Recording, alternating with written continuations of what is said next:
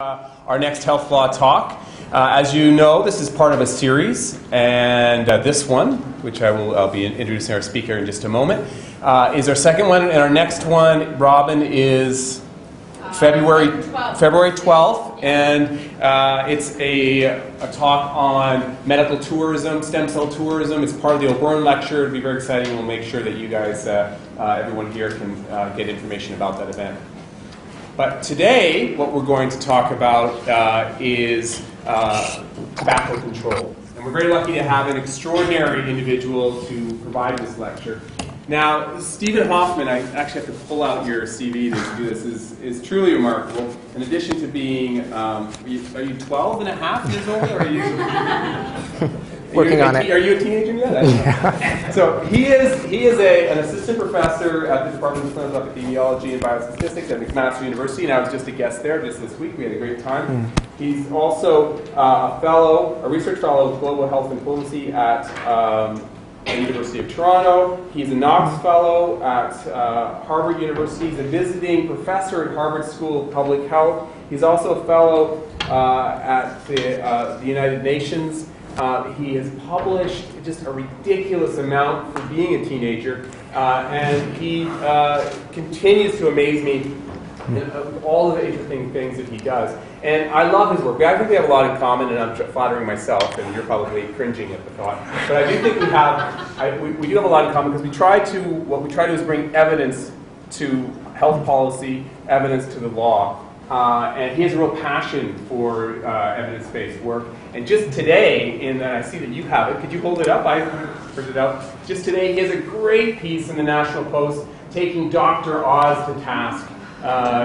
The Wizard of Oz, he calls him. And this is just a good example of how he not only does the heavy lifting conceptually, the heavy lifting empirically, but he also tries to reach out to the public. So he's a real advocate of knowledge translation. So it's a real pleasure to have you here. And by the way, I look forward to years of collaboration. So thank you. Over to you, Steve. Thank you, Tim. Thank you very much for this kind invitation, and that super kind introduction. Doesn't get any better than that. Thank you. As Tim said, much of my research is about using evidence to inform global decision making. And so this talk, what I'm hoping to do is actually raise more questions than answers, and hopefully ignite within all of us some critical thoughts about international law, about global health, tobacco control, hopefully starting ideas about future research agenda, as well as what we do know based on the evidence now, and how we can inform policy based on that. So for me, it's more about questions and discussions, and hopefully we can have some back and forth as well throughout this talk. Tim made me promise that I was not going to present lots of statistics, so I've really tried to avoid that, but all this work will be, I'll try to explain everything as I go along, and I think it will be, hopefully it'll be fun. So compliance with the Framework Convention on Tobacco Control, what influences a state to step up to the plate? So as a bit of a background, we have many global health challenges that the world faces. These are some of them that I've put up there. Now, a couple of them, we're in a school of law, faculty of law, so a couple of them I can clearly say we have international laws that address these issues. So we have the International Health Regulations, which address the prospect of pandemics. And then we also have, as this talk will be mostly about, a Framework Convention on Tobacco Control, which was recently passed, which will address issues related to the spread of tobacco around the world. But there's other issues, and there's other challenges that need to be addressed. And there's a lot of discussion about how law has addressed those two issues. And so we've recently been seeing lots of calls for other international laws related to various other issues, including all of those. So for example, in this piece in The Lancet, a big medical journal, we have a call for an international law of some sort to fight fake drugs. In this piece, we have a call for a Framework Convention on Global Health broadly. This piece calls for an international law related to chronic diseases. Here's one in Nature that calls for a Framework Convention on Alcohol Control. Here's one in The Lancet again, a call for a Framework Convention on Obesity Control. Another one, a proposal for an Essential Health R&D Treaty.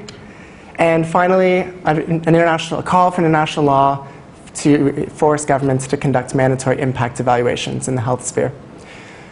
I show these because it seems like in global health and maybe in international law, there's this idea that we have this tool this tool being international law. And we can then use this tool to address all of our different challenges.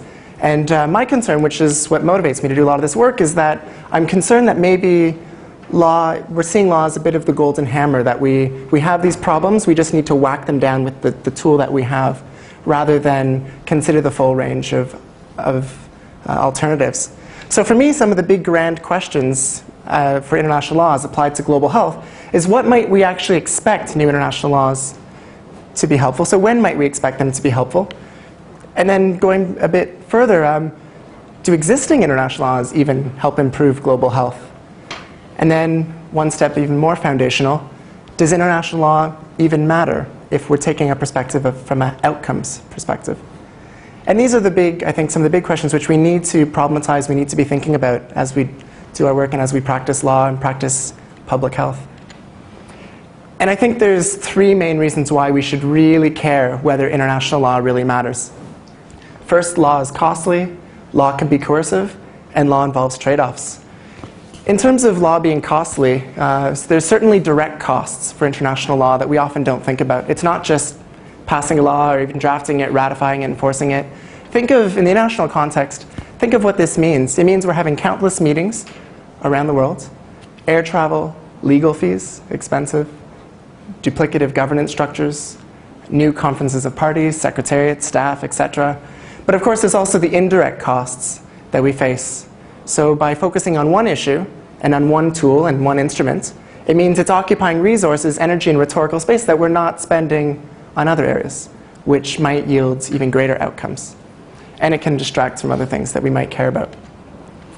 And there's also indirect legalization costs, which make us really think about, we need to really think about this question of, does international law make a difference, and is it worth it? For example, some of those legalization costs is that in law we tend to prioritize process over outcomes. We tend to prioritize consensus over diversity, precedents over research, states over non-state actors, lawyers over health professionals. When I speak to a public health or medical audience, they particularly like that one. And these aren't necessarily bad, right? I mean, we like focus on process. Often in law, we don't know what the right outcome is, so we invest in process in the hope that we get the greatest outcome possible. And lawyers over health professionals, sometimes that's not bad, and precedent over research, well, there's often good reasons to do that. But it's a cost. It can be a cost, and it's something that needs to be considered. International law can also be vague on specific commitments, hard to enforce, and difficult to update. Number 2, it can also, the reason why this question really matters is that law can be coercive. Laws are often imposed by those states that have the most power in our international system. Often new standards are already met by those who are pursuing these laws, and it means that basically the law might oblige poorer states to implement these global policies instead of their own local priorities. And then the promised financial support that's supposed to compensate for that often isn't forthcoming. And enforcement by NGOs can be seen by some as foreign interference in national policy-making processes, led by Western leaders, funded by Western donors, to whom they're accountable. And third, this question really matters because law ultimately involves trade-offs. If we think of a national budget of a country, it's a certain size, and we have to spend it accordingly. And that means that every budget decision over to do something or not to do something basically involves a trade-off. International law represents a competing claim. And if we are asking countries to put it as a superordinate claim, then that needs to be justified. And it needs to be justified with very good evidence. So there's this question. The question is international law worth it? And the evidence suggests maybe. So in a human rights context, which we can learn from when we're talking about global health here, so in a human rights context, the evidence is mixed. So on one hand, we have evidence that human rights treaties can mobilize civil society to demand more, and this can have a great impact on people's lives. But at the same time, we also have competing evidence that says that human rights treaty ratification can actually sometimes be associated with worse human rights practices, although that's probably because states that have poor practices might be just willing to adopt and not worry about implementation. So the data is difficult and problematic, but that's what we're here for. And so, of course, those two are good. So, I'm sorry, the fact that human rights treaties can mobilize civil society suggests that maybe it is worth it, and then the other one suggests that maybe it's not. And then equally, the evidence on compliance is also mixed. So there's evidence do states comply with international law? That's also quite mixed. So some models would explain that states mostly comply when it furthers their own interests, whereas other models might explain that states are motivated by principled ideas. So the first one might suggest, well, maybe international law would not have an effect on compliance with those behaviors that the law is trying to encourage. Then again, the other model suggests that states would be influenced by international law in order to comply. So this leads me back to health. So the question is then, is international law worth it? That's a maybe, right? That's what I've argued. And I'd love your thoughts at some point on that. The question here, though, is international health law worth it? And compared to what I just presented about from the evidence from human rights, I think there's actually even fewer reasons to suggest that international health laws might be worth it, because there's fewer reasons to suggest that states might comply with international law. Health is low politics compared to things like security, nuclear proliferation, existential threats, economic development, unfortunately. States are less likely to demand compliance of each other because of that. So the cost for non-compliance is probably lower. And third, in health, unfortunately, we don't have any strong international institutions that can actually encourage compliance. If we think of those who are familiar with the UN system, for example, if you compare the tools that the World Health Organization has at its disposal as compared to, let's say, the UN Security Council, or the World Trade Organization, or the IMF, or the World Bank, it's just not comparable. So in my mind, we need to ask these questions, and we need to figure out if international law is worth it. And for me, the first question is a matter of compliance. That's the first step.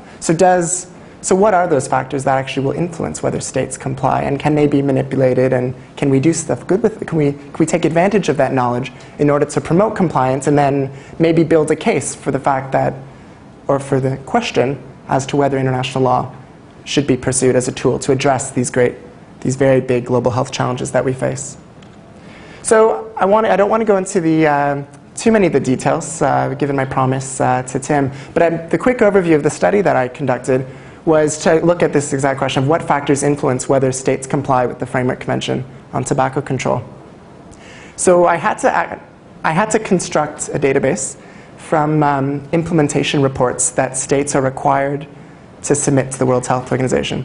So this treaty, this Framework Convention on Tobacco Control, it's a treaty that's been ratified by 174 states around the world. And one of the provisions in this treaty is that every state, on a biannual basis, every 2 years, has to submit an implementation report, self-reporting on those provisions with which they're in compliance.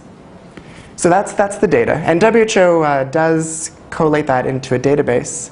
Unfortunately, as I was doing this project, we found out that that database was filled with errors, and then we did a study which was published in the Lancet after that, but to showing what those errors were. But we did have to reconstruct this database, and then it allowed us to do various statistical analyses on it. The one I'm going to mainly talk about today is a regression. And basically, when I say regression, for those who are unfamiliar with statistics, I was trying to figure out, as some factors, as some variables, as some things go up or down, does that lead to more or less compliance with this treaty? So, for example, if economic growth is higher, or if the country is a democracy, so that's, let's say, higher, then does that cause the compliance with the Framework Convention? Is that more likely to lead to compliance with the Framework Convention on Tobacco Control or not? That analysis allows us to do it. So for those who are familiar with statistics in this room, the fancy stuff I've put at the bottom. So I indexed to create a dependent variable. I used an ordinal probit model. I used multiple imputation for missing data selection model to account for the fact that some countries didn't submit reports. And I used R and a package called Zelig, which was fantastic and I recommend. So here's just a broad overview in terms of states that are more and less compliant. So we have at the bottom here, I prioritized 6 provisions of the Framework Convention on Tobacco Control. So I decided that I was going to judge compliance based on states self-reporting that they were in compliance with those 6 provisions. So first thing is, none of the states reported that they were compliant with all 6 provisions. That's interesting in and of itself. Few reported that they weren't compliant with any, but some did, which suggests maybe some state, well, actually this distribution suggests that states are being at least somewhat truthful with their self-reports. Given if they didn't want to be truthful, they would all just report that they were in full compliance, right? Because there's, well, if they're going to mislead, they might as well mislead the whole way. And no country did that, which is interesting. So the question again is, so what factors influence whether states are in compliance? So I'm trying to figure out what are the characteristics of states that puts them on this side of the graph rather than on this side of the graph. And so I actually wanted to first pose the question to everyone here. When I came up with this question, I wanted to make sure that I didn't do what some statisticians, or not statisticians, but some people might do in this, which is to run various models, test it out. And if you do this enough times, if you throw in different variables and run the analysis, if you do it enough times, you're going to find significant results simply even just by chance if you do it enough times. I wanted to make sure that didn't happen, so at the beginning I took a very serious exercise of figuring out what are the possible answers that I would want to test for and include in my model. And I only ran the model once as a way to ensure that I'm not playing with the data. So actually, I thought it was a really interesting exercise because it made me think about what is it that about states that might encourage them or not encourage them to comply. And so I thought actually we could do a bit of a exercise here, and if anyone has any initial thoughts about this, there certainly are no right or wrong answers. But what might people think? What comes to mind? Yeah. Taxation of tobacco products, government revenue from tobacco products. Yeah. Definitely. So if the government's dependent, if the government gets a lot of its budget, if a lot of its budget comes from tobacco taxes, then it has a huge incentive to not take action and reduce tobacco consumption. Tim? An existing regulatory framework is relevant? Yeah, definitely. Nice. Yep. In tobacco, agricultural industry in the country. Definitely. Nice. Any others? Yep. Maybe an age of the population. Interesting. Nice. And in what way? How would that? I'm not certain, but I mean, there are places where young smokers outnumber old smokers, things like that.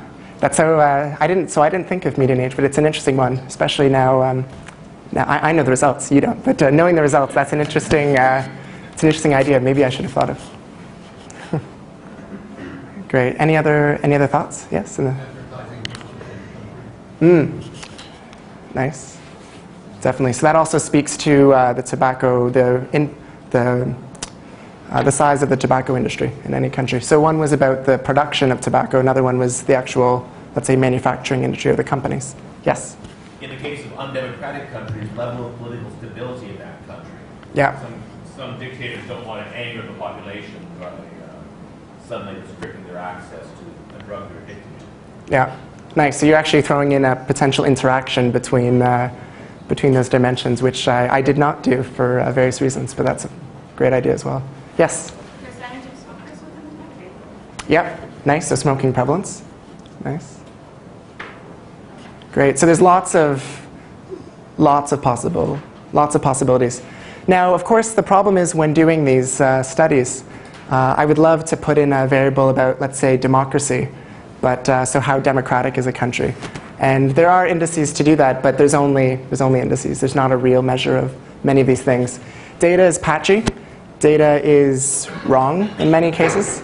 And ultimately, we're trying to build models that are not, well, they're simplifications. That's the helpfulness. That's why models are helpful, because they allow us to abstract from reality. So there's always limitations. These are the ones that I came up with, many of which were mentioned here. So for me, I was interested in population size, the economy, level of development, which I used the Human Development Index. I was interested in civil political freedoms.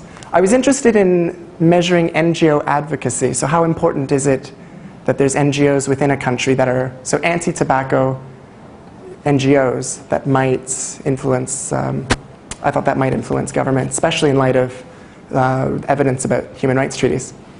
Tobacco farming, as was mentioned, tobacco consumed, social equality, respect for the rule of law, smoking prevalence, both for adults and youth. And I was interested also, I thought maybe if health was a government priority, then maybe that would suggest they might prioritize compliance with this particular treaty. So I used the percentage of the national budget that went to health.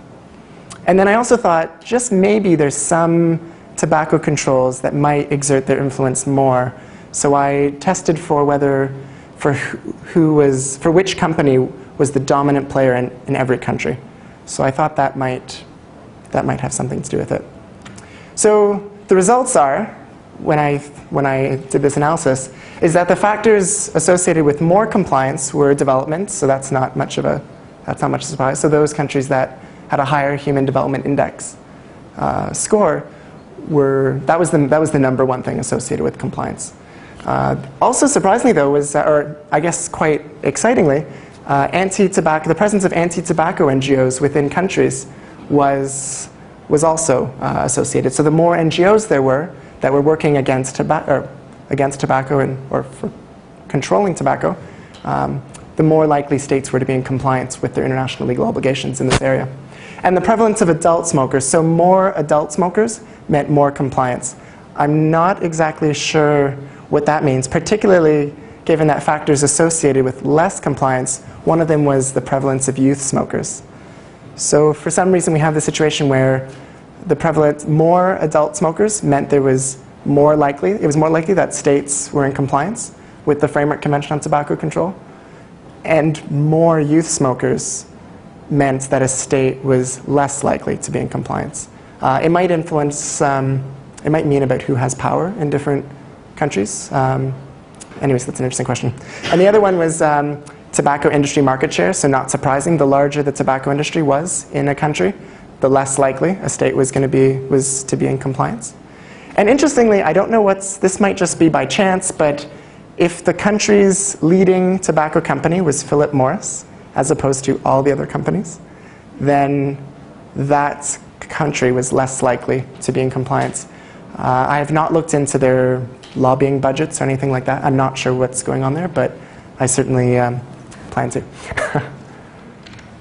And so in terms of interpreting the results, it's interesting that there's some overlap between the factors that we found for what influences compliance with human rights treaties with the Framework Convention on Tobacco Control. And so those would be, for example, development and NGO advocacy. That was something that was very much highlighted in Beth Simmons' recent book on mobilizing for human rights.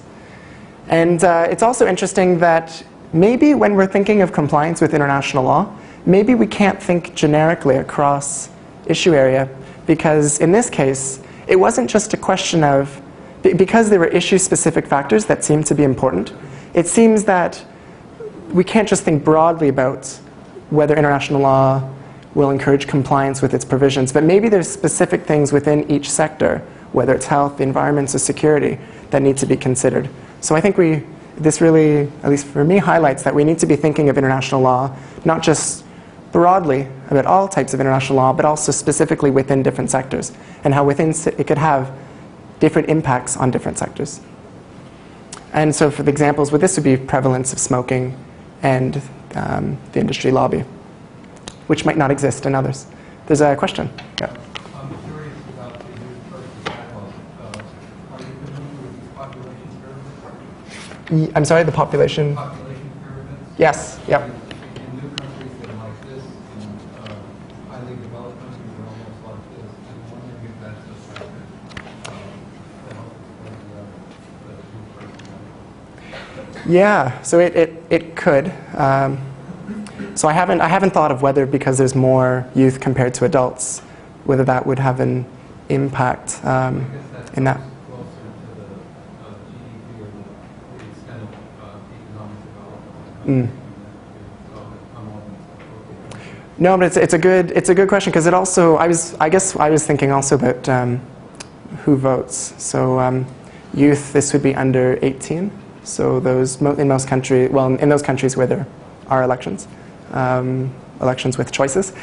Youth are usually not allowed to vote, so maybe they're a less important constituency, but they seem to, yeah, no, I'm not sure what's going on there. I think I was thinking of elections and voting power, but maybe that's another way to look at it too. That's great, yeah.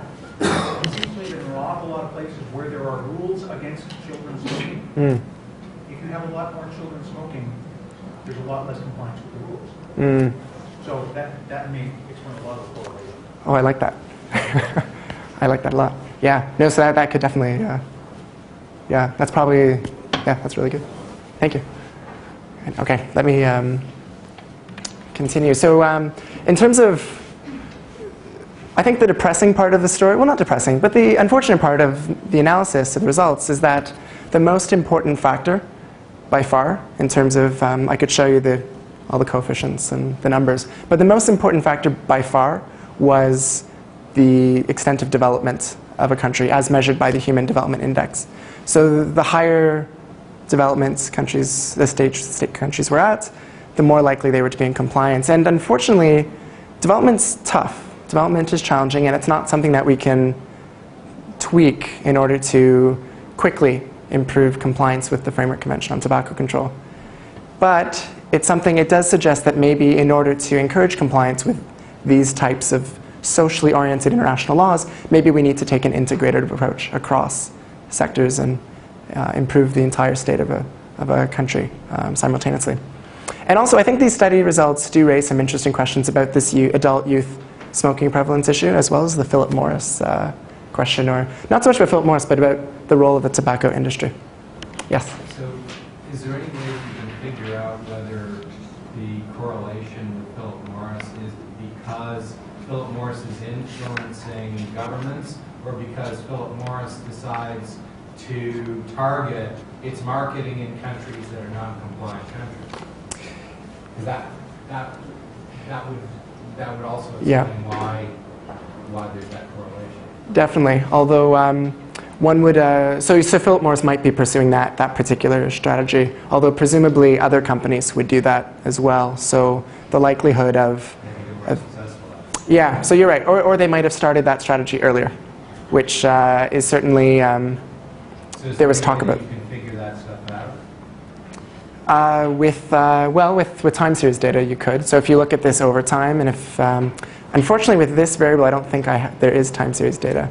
I think it's sort of at a particular points for which company had the greatest market share across all the different countries, 74 countries that have ratified this treaty. So I don't think that would be possible, but maybe there's other ways. It's a great question. It's a great idea.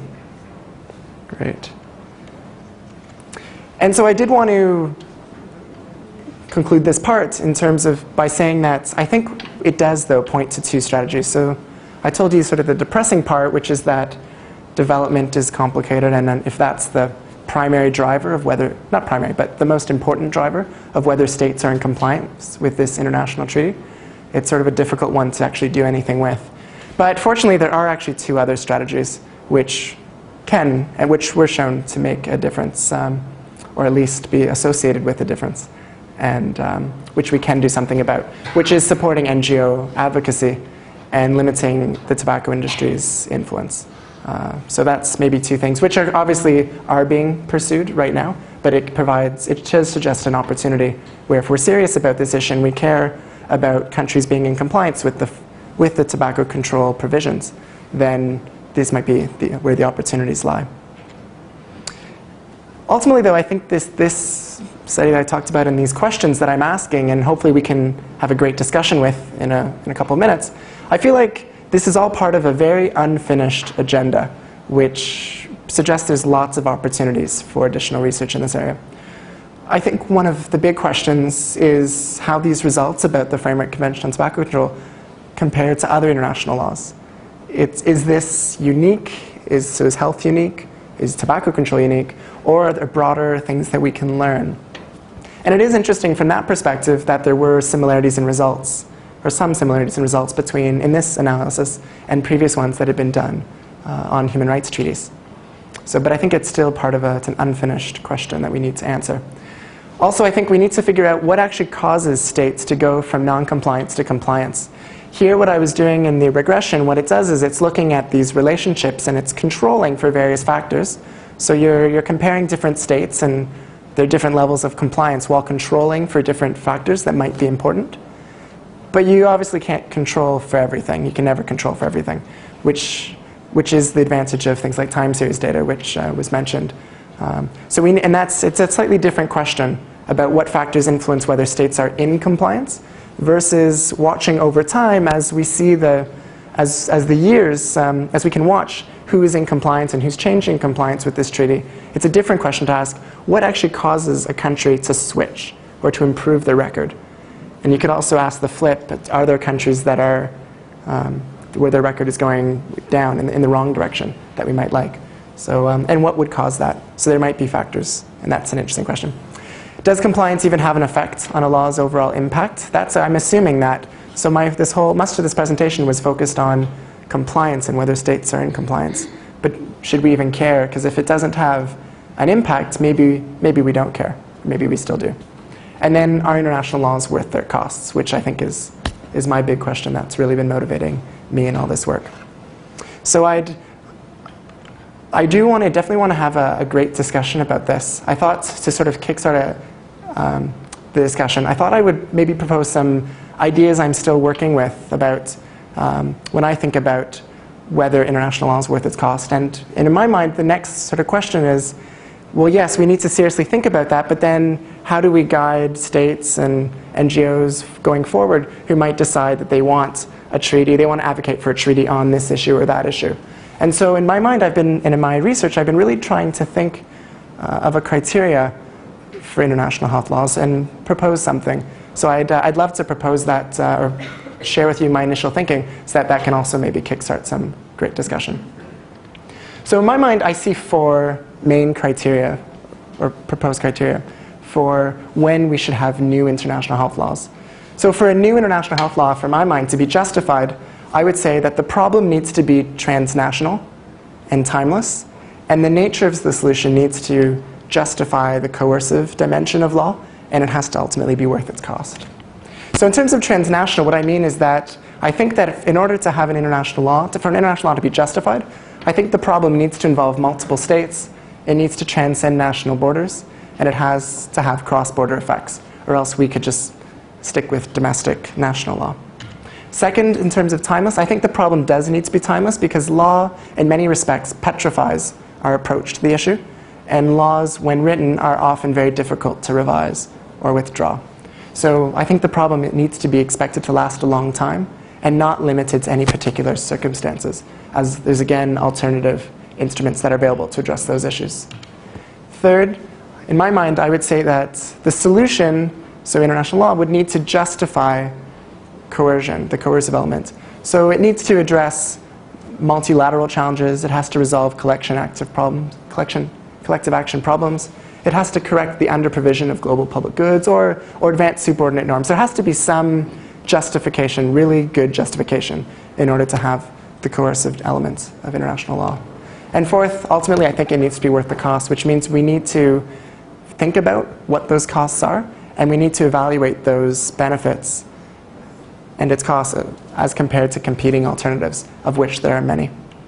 So those are the 4 in my mind, which I think a lot of my research is suggesting. But I would love your thoughts on that. I'd love your thoughts on the tobacco control work that I presented or anything else. So in conclusion, I think that international law is costly, which means its use has to be justified based on its impact. I think that the FCT compliance, my study shows that FCT compliance was higher among those states with higher development and more anti-tobacco NGOs, and that states with larger tobacco industry had lower compliance, which we talked about. And ultimately, if there's one point I can convey in this presentation, it's that I think we still need to learn when international law should be used and when alternatives may be more appropriate. Thank you.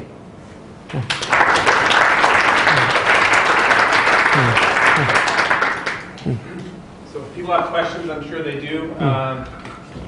We have lots of time, which is awesome, and I have a couple questions too. So we'll start with Uvaka. Thanks for that presentation. So my question relates to the premise of the presentation, which is the question you asked about whether international law is worth it. Yeah. And I think your presentation does suggest that the primary role of law in this context is to produce some outcome. Now, that means that law is necessarily viewed as a means to an end. I know from being at the University of Toronto and talking to a lot of international law scholars who contemplate issues of international law, that there's a lot of resistance to the idea that the role of law in this context should be outcome-driven. They basically think it relegates law to the role of the handmaid, especially in threats like politics, political expectations, economic expectations. So how would you respond to that view? Do you think there's something to be gained from just the process of deliberation that law creates, even if there's no outcome necessarily? Sure, although I think we sort of asked in the question, is the deliberation helpful? So is there an outcome from the deliberation that's not an outcome? So I think there are, so I think deliberation is always, debate is helpful. I mean, well, I'm an academic. I believe in the marketplace of ideas, and I believe that, well, I'm also a lawyer, so I believe that two people arguing out, and hopefully the truth will emerge. So I believe in all that, and deliberation is I think is a very important part of it. But I think I'm still talking about outcomes in my mind. It might be my public health background that doesn't allow me to get out of that outcomes focus. But I think ultimately, when we talk about costs, and international law is costly, there are trade-offs, it's coercive. I don't think we should think of it as something that's, oh, we can try it out, if it doesn't work, that's okay, because there's no cost, because there are costs. So in my mind, whenever there's costs, we always need to think about benefits and figure out whether the costs are worth the benefits and the benefits worth the costs, in my mind. I'd love other people's thoughts on that, though. Go ahead. Yeah, I'll just follow up actually on that. I mean, I think one of the ideas is that if we start on the treaty track too soon, then we're going to end up with something that's not as worthy or not as effective as we hope it will be. And this is, I think, the major concern with a lot of the issues that are being raised at this point. Is it really time to start the negotiations, or are we still in a soft law declaration type phase? So I think it would be interesting, and I'd be, if you have any thoughts on how do we know when to go from one to the other? How do we know when we're ready? Is it just about the money? Is it about the normative sort of domestic laws that are already in place? Which leads me to my second question, which is a lot of people think that the Framework Convention on Tobacco Control, even if states are compliant with it, they're the ones that were already complying with the sort of things that they were looking for anyway. So they already had domestic legislation in place, or there was already norm shifting in those countries, and the countries that are not compliant with it are the ones that weren't to begin with. So it really hasn't made a big shift in terms of what is going on in those countries. So what are your thoughts on that? Yeah, so both really great questions. In terms of it causing a shift and actually having an impact, no, I think it's a live question about whether the treaty has actually caused any shift within countries. Because you're right, the countries that are in compliance, they might have already been in compliance before the treaty was ratified or adopted and ratified. They, alternatively, even if they weren't already in compliance, they might have been going in that direction anyways. And they might have by now basically been in compliance with provisions, even if those provisions didn't exist. No, I think it's a live question. Fortunately, as we can watch countries, and as we continue to get these implementation reports every year, hopefully we can then start to study, use empirical tools to study what actually causes those countries that are changing from non-compliance to compliance, and once we can tease that out, what it actually is. So I think it's a question we can't yet answer, but I anticipate in the next couple of years, we now have round 3 of compliance reports. Maybe once we have round 4 in 2 years from now, we have 4 data points for countries, and we can then maybe tease out using some more interesting methods. But and then the first, yeah. Oh no, go ahead. Sorry. I was going to say in the first question about soft. When do we know to go to hard law? Yeah, I think it's you're sort of assuming that we do have to go to hard law eventually. If soft law works, so if declarations or other instruments work, then maybe that's what we should do. Especially because they seem like they're less costly. I don't know. I think it depends, and I think that's why criteria is really important. This is just my initial ideas, But yeah, I definitely agree. It's an important question. You guys, I'm going to force you, because I had a similar question. Uh-oh. What do you, I'm going to force you to, do you think it's worth it? Do you think it's working and having an impact? And given your tough criteria, I didn't hear a slam dunk about, in this context, whether you think it's worth it. We'll go to these guys. So tobacco control was decided to be the second international health law because they thought that was the most natural one, given the particularly the illicit markets that are involved in tobacco. So one of the biggest problems with tobacco control is that individual countries often can't regulate the tobacco industry because these companies are truly working across borders. And even when states do try to control what's happening within their own borders, there's so much tobacco flooding in through illicit means in black markets. They argued that it needed a truly global approach. So in a sense, it was a transnational problem. I guess they assumed that tobacco consumption is a timeless issue. Maybe its public health effects justify coercion, and then maybe it's worth the cost. So I'm not sure. Although I would suggest that of the various, at the beginning I highlighted all those different calls for new international health laws. Of all of them, it seems like tobacco control might have been the good one to start with. It does make more sense. Most of those that I highlighted to you, I wouldn't support. But I think that one, if we were going to try it out, maybe that might be the one to do. Okay, 2 questions back there.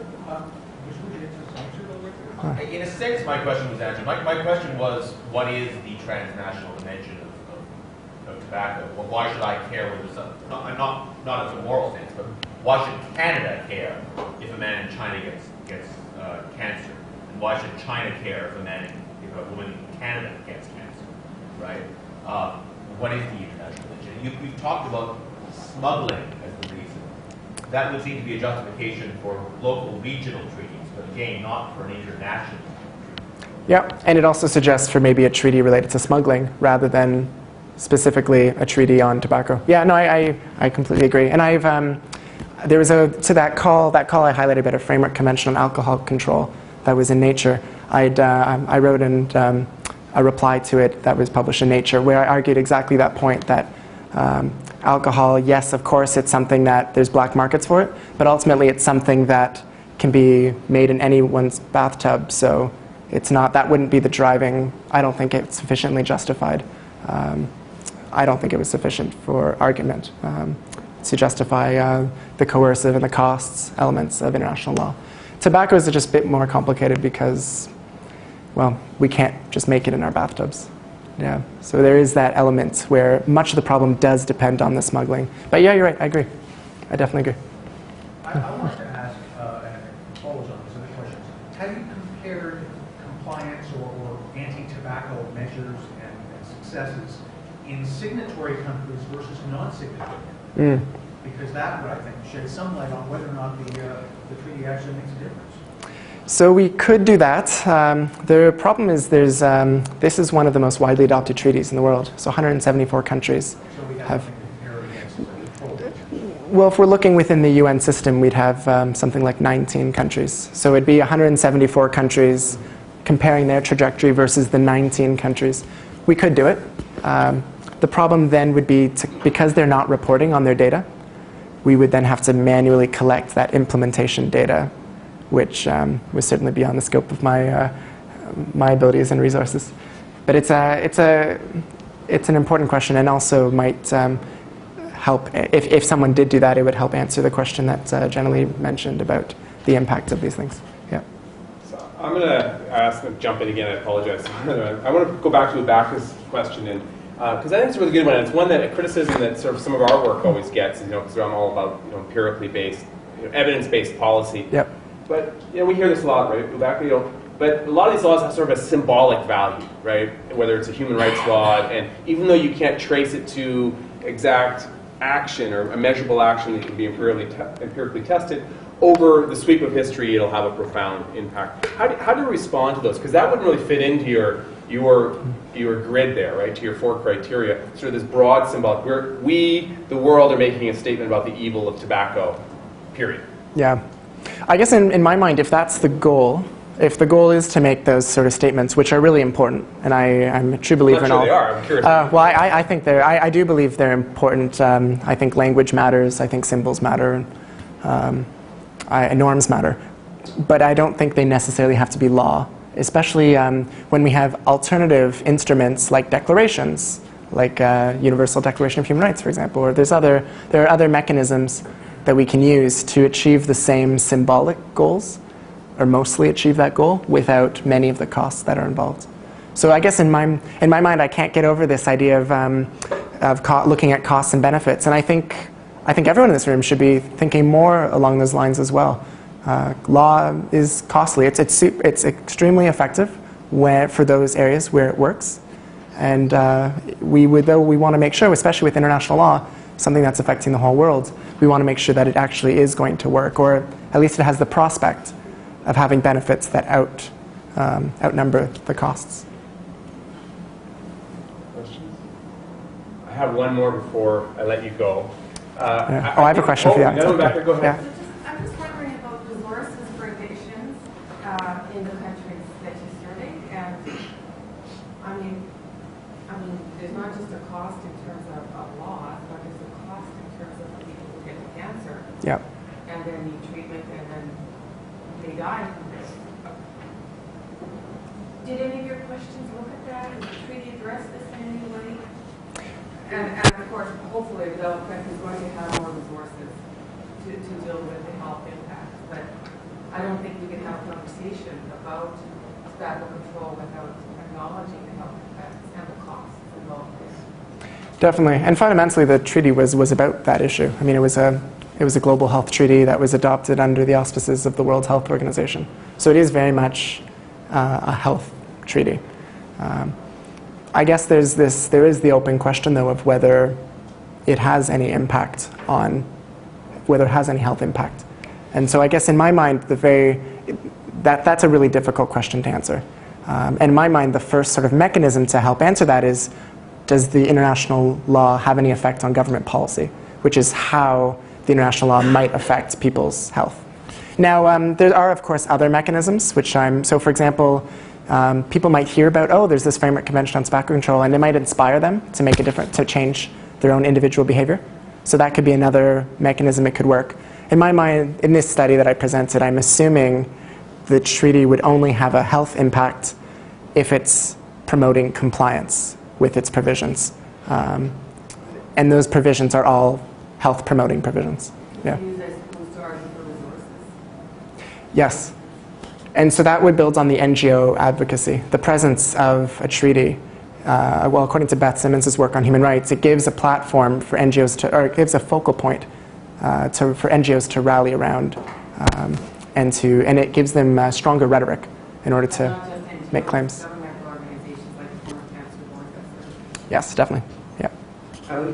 So just following up on this question, I mean, did you think about looking at what the country's commitment was to universal health care, like how much they were spending on cancer patients and what they might have anticipated saving as a result of compliance?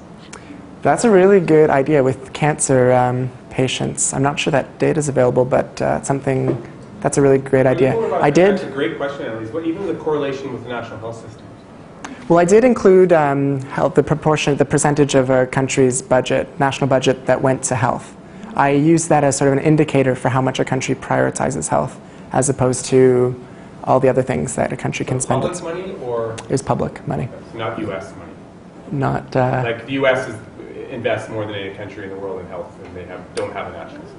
Correct. So would they be ranked higher, though, on your scale? Well, they still spend enormously on. Yeah, they probably, the government still spends enormously on health. But you're right. So private expenditure on health would not be part of that. Okay. But I also wasn't looking at private action. I was looking at government behavior.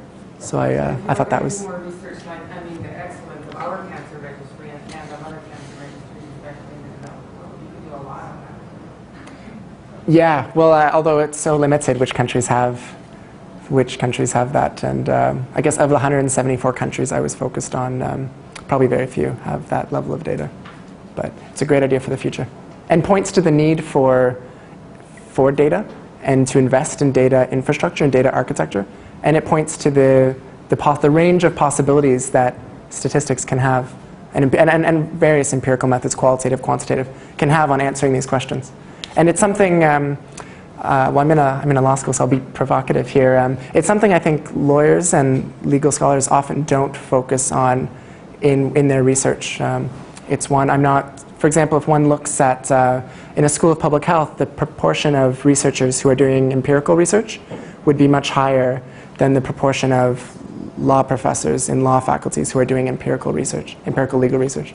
So that proportion, maybe that's right, maybe that's wrong. I guess I'm arguing that maybe we should have a bit more empirical research because of the huge potential that you're pointing to. Just on the cancer registry data, because there's such a lag time between smoking and, let's say, lung cancer, it'd be extremely complex to do. A lot of our smoking, let's say in Canada, for example, the rates have gone down significantly, but often new, which I find interesting on how that might have played into what you're finding. But you can't say or even look at something like lung cancer rates in Canada and how much we're spending on it with the compliance to a law like this because of such a lag time. Yeah. No, you're pointing to the this idea that there's huge causal pathways that go from, well, let's say something like an international treaty to where there's someone actually gets lung cancer, which is the thing we care about, why we care about smoking.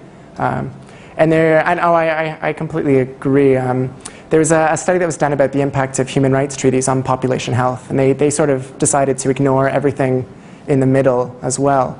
And I think that study, for example, was problematic. I'm supervising a student right now who's looking at that relationship and trying to, instead of looking at it, a treaty's impact on someone's personal health, trying to figure out the stages in the middle that might have an influence. So looking at government policy, for example, looking at whether that government policy is actually implemented on the ground, then looking whether that program on the ground actually has an impact. So breaking it up a bit might help. It's a problem with this very macro type research, but it's still, the macro research can still point to strategies which might be more effective than competing alternatives. Yeah. Great. I do have do we have a couple minutes left? Sure, a couple. Great. I do have a question for everyone. What do you think about a criteria for international health law, or maybe a criteria for any international law before we pursue it? Am I missing anything? Do you disagree, or what are your thoughts on that? I would say that Tim's point about adding sort of symbolic value of it might feel very well there, and I think you'd like to get more buy-in from international lawyers if you added that, because there's a huge discomfort in the community with the notion that what they do or what they're interested in must be an outcome before it can be measured. So I think you'll feel right. Yeah. But I do agree that the criteria is necessary. Nice. I'm not sure. I would want you to break down justifies coercion into something. Like, I'm not sure how you're going to answer that question, justifies coercion. Like, I'd want to see the component parts of that. It's almost like a section one, maybe, kind of analysis. You know what I mean? Yeah. I would actually just fold it into justify the cost, because one of the costs of law is that you have to coerce people. Right. So, I mean, that's really the cost of your document. Yeah, I like that.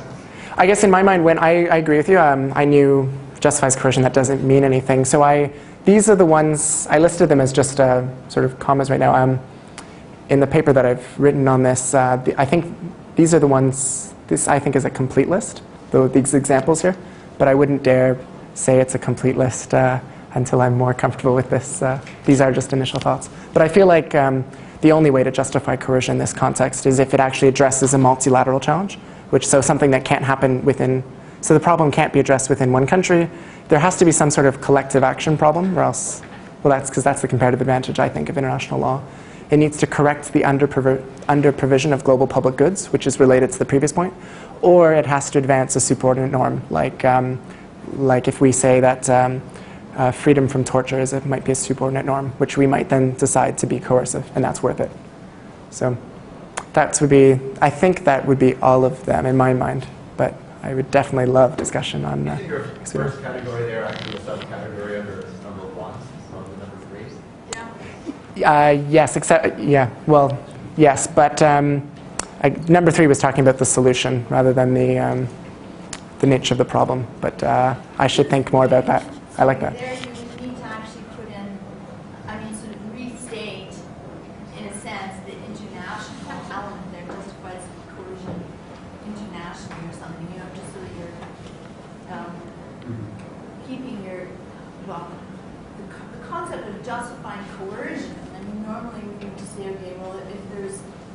harm or, but it seems like by bringing back the transnational element there, that you would maybe need some qualification of coercion in order for that to be understandable. Yeah. No, I like that. Thank you. I appreciate that. All right. Well, I know people have classes to get to, so I'm going to bring it to a close here. And it is really wonderful to have a person like Stephen come visit us. He's incredibly busy. He's traveling all over the world to his various posts at the UN and Harvard and McMaster, and I know how phenomenally busy he is. Stephen, in preparation for this talk, I actually looked at, so I know how old Stephen is. He's not 12, but he's close. And I checked what my CV looked like when I was your age, and it had one line on it: dishwasher, Dewey's. So I know you're a rising star, so we look forward to seeing where you go. Thank you. Remember that we have these two great talks coming up. February 12th, the O'Byrne Lecture. We're bringing in Glenn Cohen from Harvard and YY Chen from U of T.